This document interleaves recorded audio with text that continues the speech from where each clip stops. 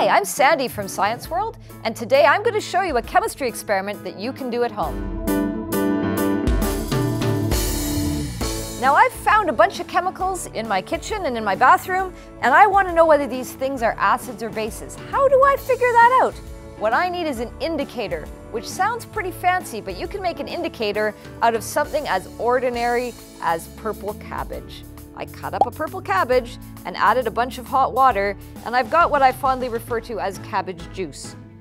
As you can see, it is this beautiful purple color. That's because it contains a pigment called anthocyanin that makes most purple and blue plants purple or blue. Now anthocyanin's neat because it changes color depending on whether it's in an acid or a base. So let's take lemon juice. Acid or base? Put some lemon juice into the graduated cylinder, and I'll add a little bit of my cabbage juice, and it turns pink. Lemon juice is an acid, and in an acid, anthocyanin's going to turn red or pink.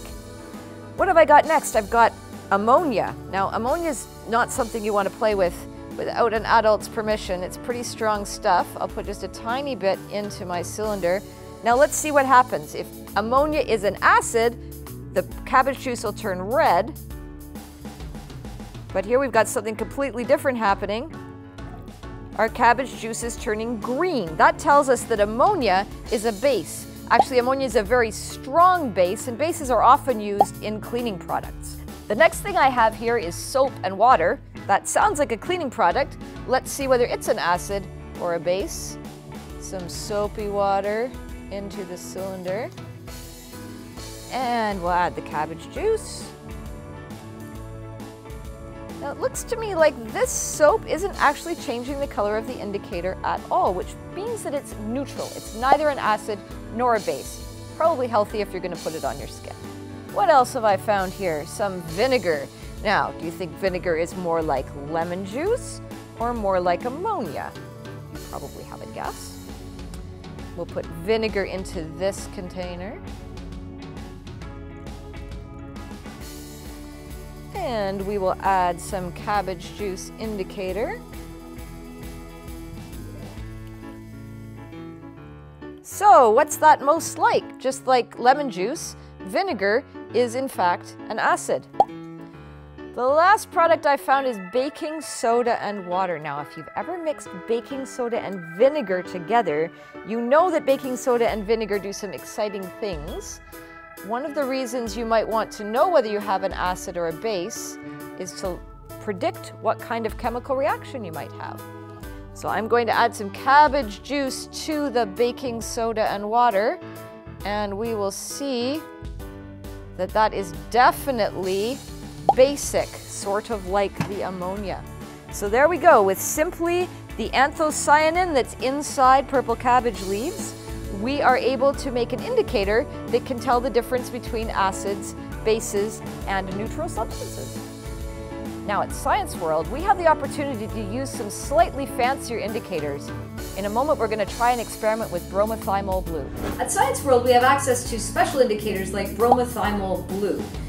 So this is an indicator that we can use to indicate an acid, actually. So I'm going to put some in this giant container of water, and we'll see what color it looks like. Now, despite its name, Bromothymol Blue actually looks green when it's in a neutral or in a basic solution. Now we want to see what it looks like in an acid, so we have to somehow make this liquid into an acid. The easiest way I know how to do that is to make it into carbonic acid. We do that by dissolving carbon dioxide in the water, and the best way I know to do that is to blow bubbles into this giant Erlenmeyer flask. So I'm going to blow some bubbles, dissolve some carbon dioxide, make some carbonic acid, and let's see if we can make the indicator change color to indicate that we have an acid.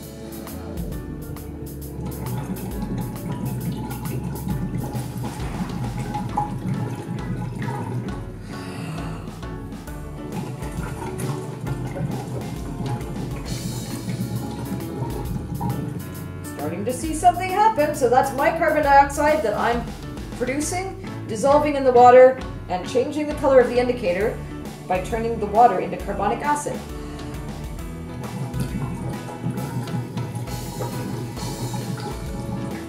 That's bromothymol blue, despite its name, green in a neutral solution, and yellow in an acid, like this carbonic acid solution from my breath.